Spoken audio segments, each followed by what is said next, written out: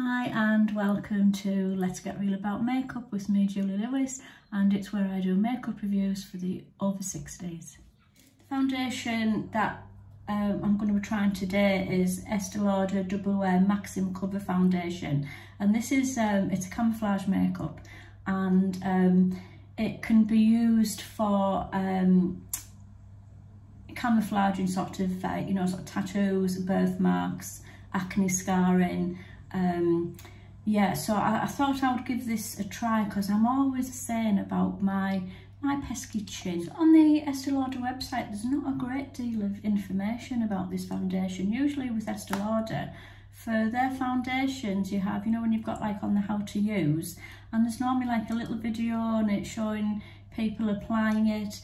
But with this there's nothing on the how to use. So normally, you'll be advised to use a brush or a beauty blender, or to use your fingers to blend it out, but there's absolutely nothing. I'll read you a little bit, well, all of it. So it says it's a 12-hour wear, natural looking, long wearing and non-transferable. Soothing liquid cream makeup conceals all skin imperfections, including their surgical and acne scars, birthmarks, sunspots and varicose veins. Helps protect with SP15, suitable for post-surgery use. And it says it's actually developed in collaboration with dermatologists and surgeons. So on the box, however, it says it's a 24-hour staying power, so they must have improved the formula. It also says that it's waterproof and that it's non-acnogenic, so it's not going to like affect your skin. Like it's not like if you've got problems with acne, it's not going to make it flare up or anything like that. And the shade I'm using is 1N3, which is it's for light skin with neutral undertones. So I'm going to apply this with a brush, and I'm going to use my Samira foundation brush, which is marvellous for marvellous. Never use that word marvellous. It's marvellous, darling. It's really great. This is designed for people with acne, sort of texturised hair skin, which I've got imperfections, so I'm going to use this on a brush. Right, so I just had a bit of a disaster, and I just had to take all my makeup off because I put on far too much. So I'm going to start again. Okay, so I'm going to put a little bit on my hand, and you only need a small amount. That's probably too much. And what I'm going to do with this foundation, I'm going to start off with just a little bit. The brush I'm going to use, it's a Il Makiage foundation brush. I've used this foundation with my fingers, with a sponge, with a brush. I can't remember what the brush applies like, so let's have a look.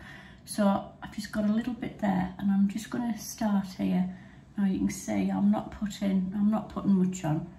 So, and I'm just going to dab that in. And I think with this, I think you've got to work fairly quickly.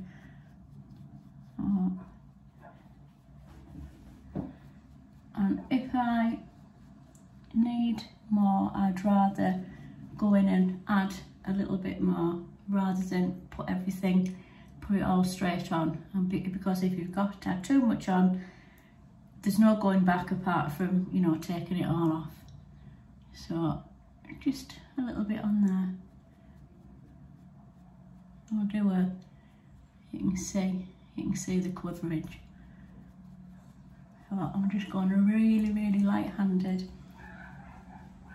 That's my dog barking, Oscar. He normally makes an appearance in the videos.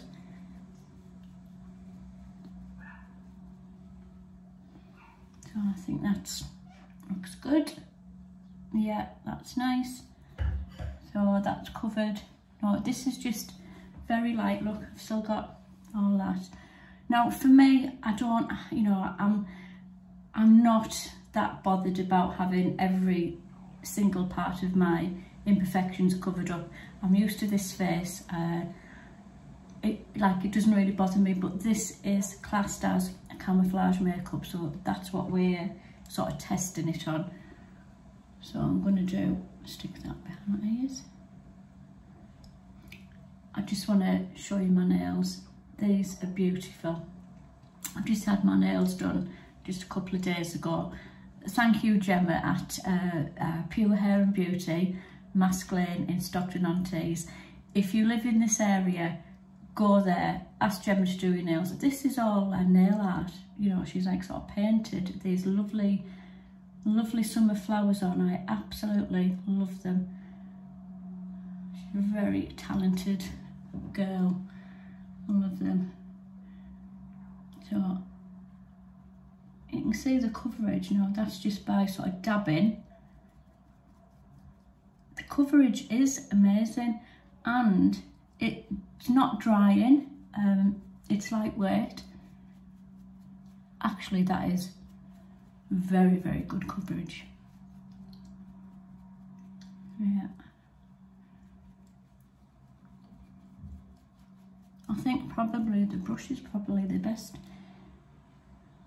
So on my skin, I've prepped it in my normal way. So cleanser. I'm using Beauty Pie products at the moment. I've been using them for about, probably coming up for a year, I think. And they're brilliant. The prices are incredible. I used to always use Charlotte Tilbury skincare, which is amazing and is wonderful on the skin,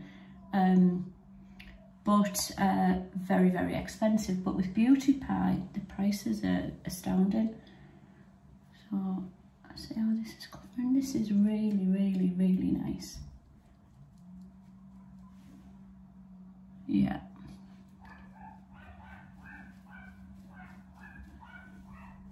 There's Oscar again. I think he thinks he's on royalties if he appears in my videos, you know, that you'll get extra treats or something. So that was really straightforward, wasn't it? Now, obviously, I'm not a makeup artist. It's just me putting on makeup, and it's just me looking for foundations that are going to be suitable for my mature skin with my imperfections. And I only ever used to use Estee Lauder Double Wear. That's all I ever used to use, and I've got to say that is still probably my favourite. I must do a review on that. I've found lots and lots of different foundations now that work really well for me. This is really good.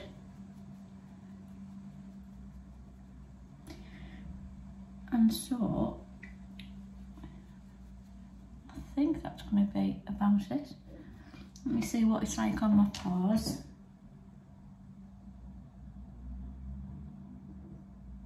Yeah, I think it's good. I mean, I'll do a little bit more on my chin, just because of what it's supposed to cover, because it does particularly say like spider veins and broken veins and things like that. And then I'm going to leave that dry off for a couple of minutes, and then I'm going to put the rest of my makeup on, and then you can have a look and see what you think. Well, I think that's okay. Still, only thing is, which I am going to put a little bit more on, and the danger is when you put more on is if it's going to draw more attention to your imperfections, if it doesn't blend well. So I've got a little concealer brush here. Will I use that one? Yeah, I think I will. It's an Oscar Charles one, and just see if I can get in there in my nose. I called it the corner of my nose earlier on, and your noses don't have corners. It'd be really weird if we had corners on our nose. So just a little bit on there.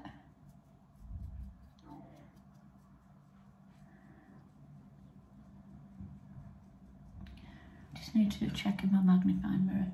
What I'm doing, I'm just putting a little bit on my cheeks because it is the Camouflage makeup, just to get the cheeks covered. As I say, with other foundations, that wouldn't bother me, but this is advertised as Camouflage and for hiding scars and imperfections. So that's what we're going to test it on. I'm just dabbing that directly. And I've put far too much on. Let me just work that in, see if I can get rid of that. But the cover is good there for covering the veins. You can see there, you can't see the veins through. So I'm going to leave it there, and then I'm going to put the rest of my makeup on, and I will catch up with you in a jiff. So that's me with the rest of my makeup on. I think it looks really nice. I've tried to keep the look as natural as possible, purely because with the foundation being a little bit heavier, I didn't want to overwhelm my face with too much makeup. But yeah, I think it looks really nice. It's got a 24-hour wear claim on the box, although on the website it only says 12 hours. But I'll check back in a few hours and we'll see how it's, you know, holding up and how the rest of my makeup actually lasts on the foundation. So in the mirror, my normal mirror looks nice. I feel from the distance it's got good cover. You know, yeah, it looks nice. On the magnifying mirror, however, it looks a bit scaly. So that is probably my skin and not the foundation. So I think I might need to exfoliate my skin, I think probably. But anyway, that's how it is. It's Let's Get Real about makeup. It's every day, you know, like how we wear the makeup every day, isn't it? So I'll check back with you in a while. Well, this is my first check back of the foundation, and unfortunately it's going to be my last one. I've just realised actually that I've been calling this double wear maxim and it's not, it's double wear maximum coverage foundation, so sorry about that. I got the name wrong right at the start. But yeah, this hasn't lasted well. I've had the makeup on about 5.5 hours. All the foundation is like sort of separated on my skin. It's gone into pores. On the screen it looks okay, but when I do the editing I'll do like a close-up and you'll be able to see what I mean.